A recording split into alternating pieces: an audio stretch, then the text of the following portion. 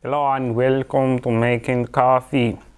Let's get straight down to business. For this coffee I'm using some of the coffee that was provided by us in our private restaurant. That is a bit more than yesterday, but still we'll need to top that up. My choice coffee is Italian ground blend. It's about a 4 and it's always in distinctive green packet. And instead of using the cafetiere like ordinary fools, I will be using my own special brown filtery device. Now I need a coffee filter for this. Rumbolt's gold size number 4 coffee filters work perfectly. We shall just place the filter in the coffee filter plastic thingy. As you can see, now we shall pour what coffee was provided to us, which was a hefty, generous portion, but I will just top it up just a little bit for that after dinner fullness that we also require. Welcome back to Make the Coffee. Now let's get straight into it. Before I showed you the coffee and the coffee filter, now I'm going to be using the cafetiere to make the coffee.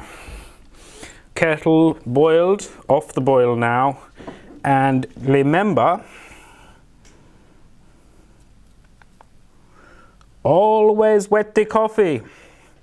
This is an important rule that I have only just really picked up. It's vital to just wet the coffee grains, just wet them slightly, just to have a good full flavor. You should see a few drops coming through, nothing big. Nothing major, although I do see quite a bit of muck in the bottom of my cafetiere. I'm afraid I'm going to have to wash it out before coffee commences. And now we see the beginning of the making of the coffee, or as other people like to say, coffee. From that very famous art house movie, Strictly Come Dancing, he says, "I'd like a burger and a coffee." There are also some very classic songs in that film,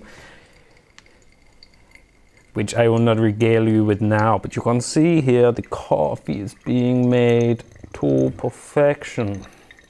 I have wet the coffee, I have prepared the coffee by putting it in the filter. I have dispensed of the cafetiere as only a vessel for the coffee. As you can see, the coffee is, it's a very strong black. It's a very strong black coffee. It shows good strength to it. The coffee is good and strong. And as another famous actor once said, the phone number is so easy. It's 4444244. What's the number? 4444444. Gary, you are a lucky man. You are a lucky man, Gary. A lucky man. Get the Kinder eggs. She doesn't like chocolate. She doesn't have to eat that chocolate. She can just play with the little toy inside. Now, we top up the coffee. We top up the coffee very nicely. Oh, that's a good